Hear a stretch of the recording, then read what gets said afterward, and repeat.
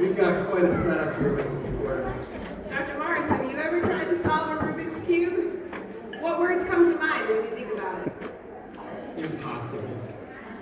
Scary. Hard.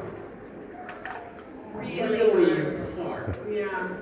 Well, our next performer actually finds solving Rubik's Cubes relaxing. What? Really? That's a talent all by itself, Mrs. Ford. Just wait, because this next performer is going to show us his talents of speed cubing. And lucky for us, he also loves helping other people understand that it is possible, even though it looks really hard at first. Please welcome to the stage the Rubik's Cube master, Noah Rubenstein. Good evening, everybody. I would like to invite 4 special people I chose yesterday in the dress rehearsal. So I would like to call up Matthew Weber, Christian, Mrs. Goss,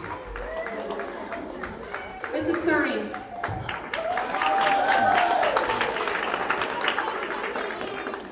Mrs. Goss and Mrs. Cerny are going to read 5 Rubik's Cube facts while Matthew and Christian scramble these cubes for me. So, there you go. Take 5 cards.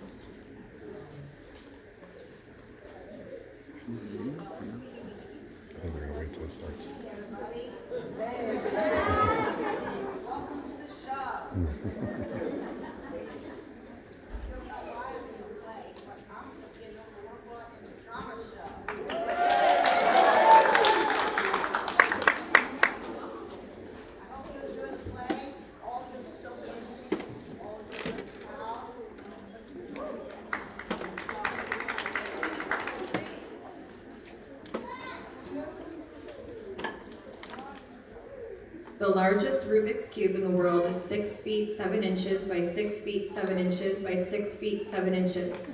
It was achieved by Tony Fisher on November 18th, 2019. All the layers of the cube move exactly like a Rubik's Cube. However, you may have to lift the whole cube. Robots can solve the Rubik's Cube in under 1 second. A robot named Sub-1 solved the Rubik's Cube in 0.887 seconds.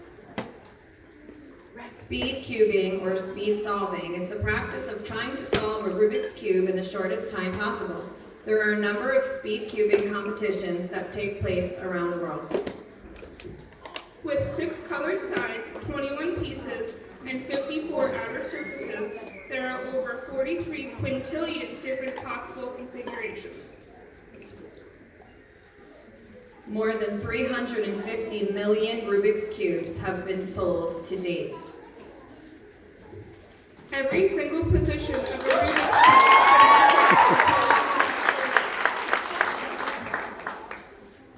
Cube. The Rubik's Cube was the best-selling toy in Walmart back in 2015 with over 111 million retail sales. Back in 1974, a Hungarian professor of physics